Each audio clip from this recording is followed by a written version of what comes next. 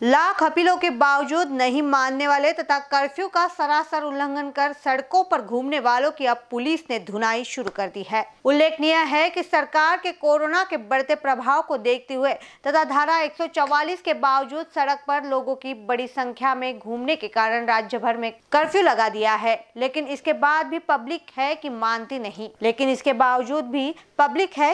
नहीं। ऐसे लोगों को अब पुलिस ने सबक सिखाना शुरू कर दिया है। कई स्थानों पर सड़क पर बिना किसी कारण घूमने वालों की पुलिस द्वारा अब सुताई शुरू हो चुकी है। दर्शकों, संचार बंदी का आज का यह तीसरा दिन है। इस समय में इनबीसीएन की टीम बर्डी के गांधी पुतली के पास में खड़ी है। आप देख सकते हैं कि इस समय में 10:30 बज चुके हैं। 10:30 बजने के बावजूद भी लोगों का घर से आना जाना लगातार जारी है। आप देख सकते हैं कि लोग इस कदर जा रहे हैं, आ रहे हैं और चारों ओर पुलिस फैल चुकी है और जो आ रहा है उनसे पूछताछ की जा रही है।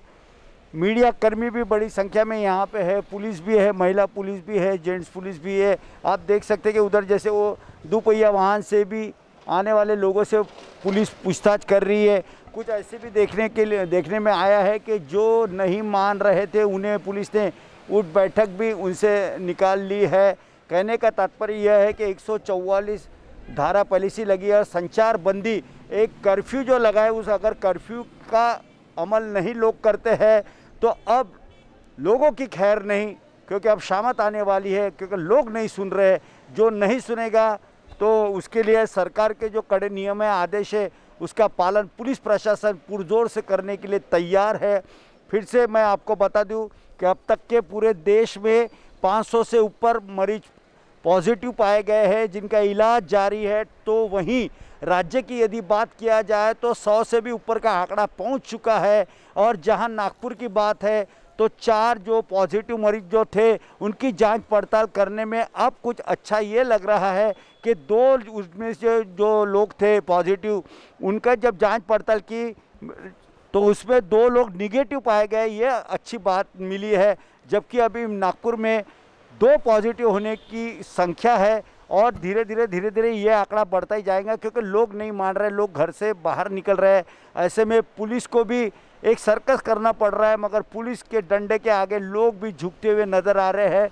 आप देख सकते हैं कि थोड़ा सा सन्नाटा है। बाहर गांव से जो गाड़ियां आ रही है उन्हें पुलिस द्वारा एक लेटर दिया जा रहा है, उस लेटर को लेते ही वो कहीं भी आ जा सकते हैं।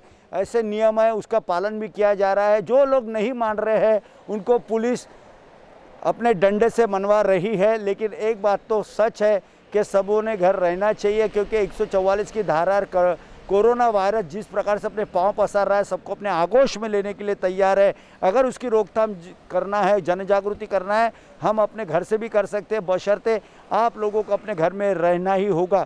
क्योंकि जब तक देश के नागरिकों का सहयोग इस कोरोना वायरस के अगेंस्ट में लड़ने के लिए नहीं मिलेगा, तब तक कोरोना वायरस जाएगा नहीं और लोगों में जन जागृति होगी नहीं। क्योंकि जिस प्रकार से इटली में हम देखते हैं कि हज़ारों की तादाद में लोग कीड़े मकोड़े जैसे मर रहे हैं, यही स्थितियां नागपुर में भी आ सकती है। लोगों ने अवेयरनेस और लोगों ने जागरूक होना बेहद ज़रूरी है।